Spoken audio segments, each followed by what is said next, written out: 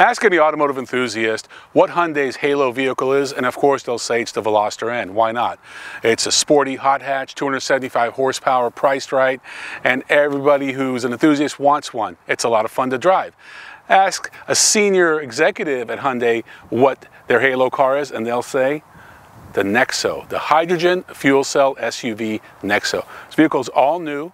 The NEXO is essentially an electric vehicle, whereas instead of using batteries to generate electricity, it uses hydrogen to generate electricity. It drives like an electric vehicle, and it's, I think, a very good-looking vehicle. Hyundai put a lot of effort into this. They wanted it to look something futuristic. Mission accomplished. They wanted it to be edgy and premium looking. Again, a lot of German engineers and designers worked on this. So I see a lot of Mercedes and Audi influence in this vehicle, pretty much from every angle you look at.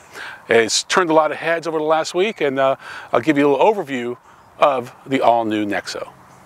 As mentioned, this is an electric vehicle that's powered by hydrogen, and it's not going to be as fast as a Porsche Taycan or a Tesla Model S, but it is pretty fast. In fact, it just set a world speed record, land speed record of 107 miles per hour. So it is the fastest speed that a hydrogen fuel cell SUV has ever gone. Pretty impressive. It was done at Bonneville, and you know, did it make a lot of sound? No, it didn't. It's an electric vehicle. But what's nice about it is that knowing you could be this efficient with your vehicle and also have the ability to go 107 miles per hour, that is impressive. One of the nice features of the NEXO is that when you walk up to it, if you have the keys in your hand or even in your pocket, the door handles pop out, the mirrors pop out. It just kind of gives you this feeling you're coming up to a more premium vehicle and not an economy vehicle. And it's, again, certainly not an economy vehicle. This vehicle will retail for around $50,000, give or take. I say that because there are only 3 dealers that are even offering these in California, 1 in Northern California and 2 in Southern California. So they're really in limited supply. Let's talk a little bit, though, about the infrastructure, because that really is the issue. The NEXO is a rock star, but the infrastructure, that has a lot of work to do. There are about 24 stations throughout California, but go look at the app. At any given time, about 40 to 50% of them have at least 1 or 2 of the nozzles offline. And there are 2 different pressures, 35 and 70. With the 35, you can only get half of a fill.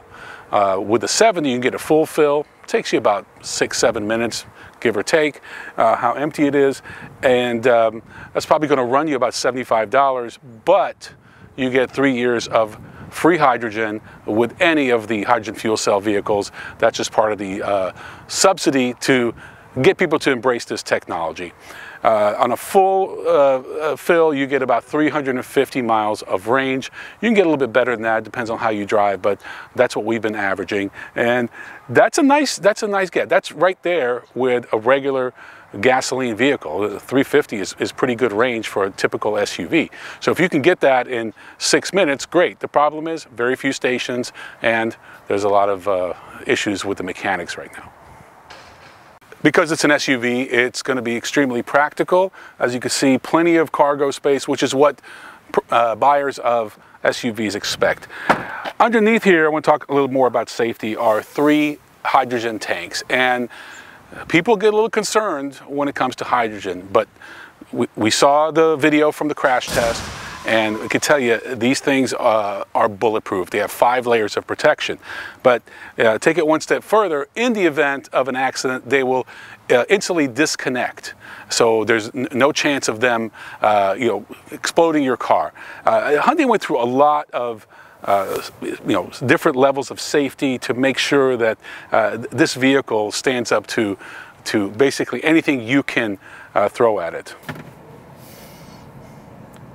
The NEXO's interior is extremely roomy, as you can see, very spacious, very well thought out, and very premium compared to its competitors, the Mirai and Clarity.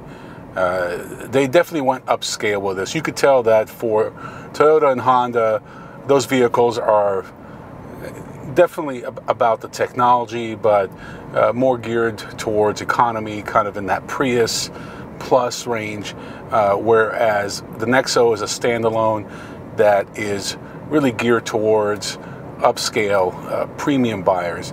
And it shows. You can just tell by the materials that they're using, the size of the screens, everything about it just feels upscale and premium.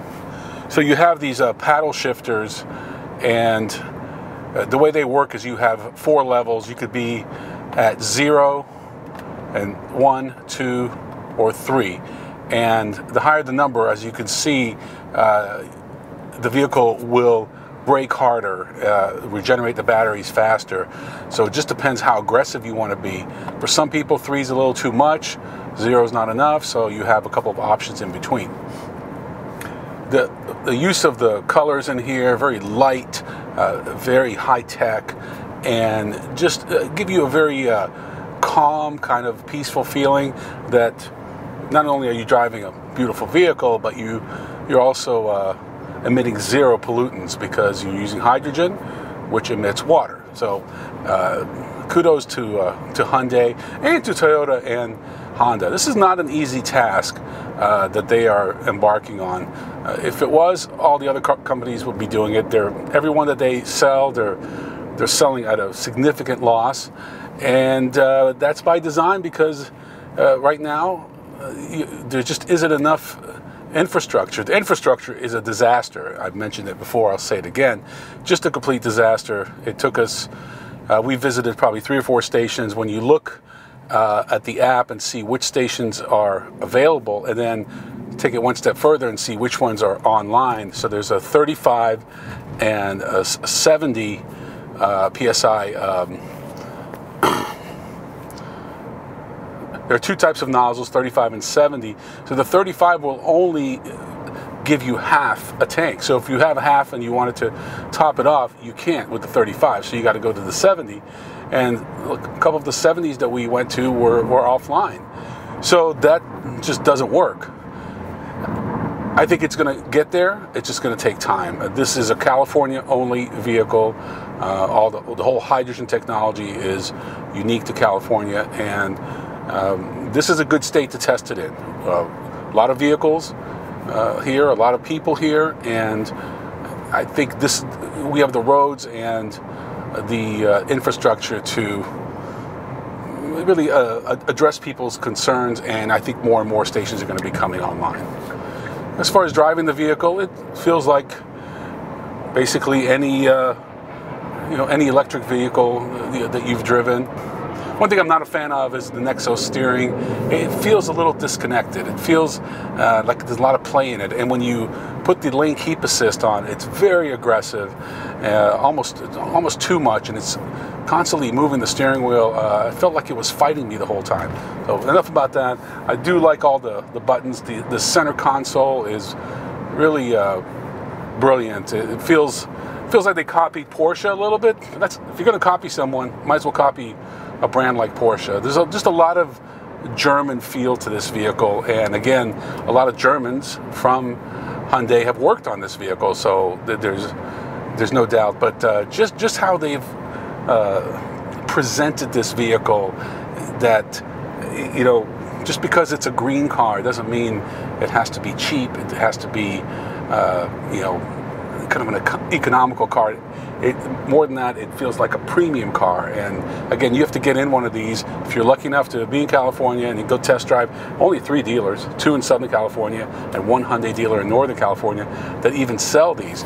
So as you can imagine, these are not easy to find. It is the only SUV hydrogen fuel cell vehicle you can buy today, and when you're the only one, you can pretty much charge a premium. Expect to spend about somewhere between $500 and $600 a month for a lease, but you will get essentially free fuel for the first 3 years.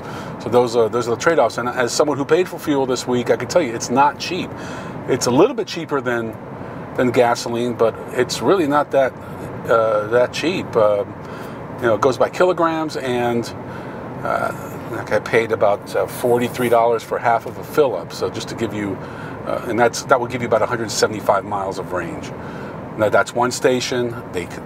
Obviously the prices can vary. Just wanted to give you some perspective.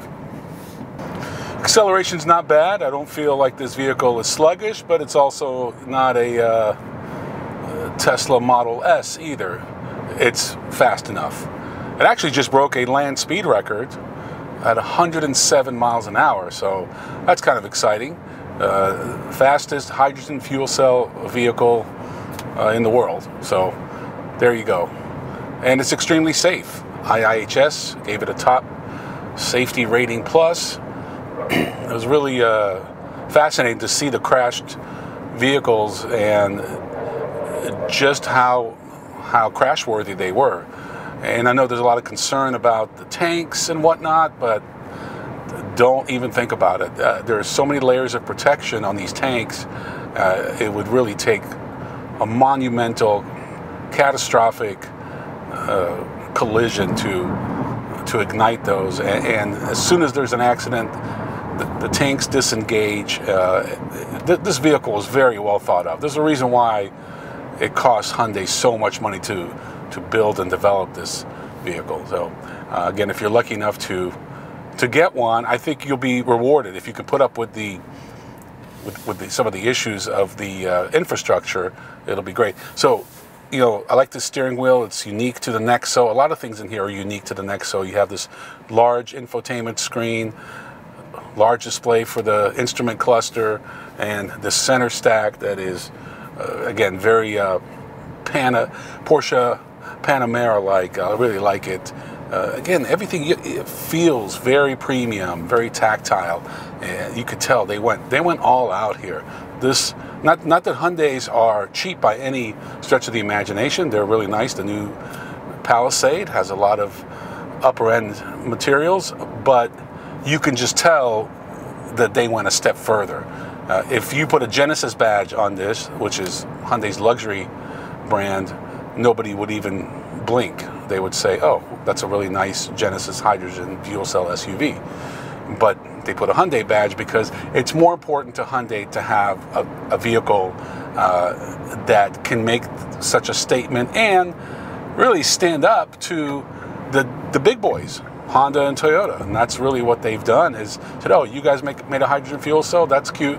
Well, we're not going to just make a hatchback like you did. We're actually going to make an SUV, because that's what's trending right now. That's what's hot, and that's what they delivered, and that's what makes the NEXO so unique.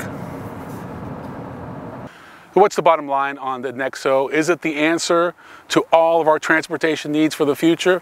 Probably not, but it's an electric vehicle, and I do think electrification is going to be the foundation of our future driving needs. And hydrogen is one way that we can get that electric motor to go. And if we can get the supply up, we can get the infrastructure going, who knows? We might see dozens of hydrogen fuel cell cars in the near future. It makes a lot of sense. Zero emissions. You're going to get the carpool sticker if you're in California. So a lot of benefits. The tax credit, the rebate check from California. So a lot of things to help offset the cost. Mentioned the free fuel for 3 years. So if you are in the market for one of these, any one of them are really good. But this is the only SUV hydrogen fuel cell you can get. I'm Ron Doran. Thanks for watching. See you next time on The Driver's Seat.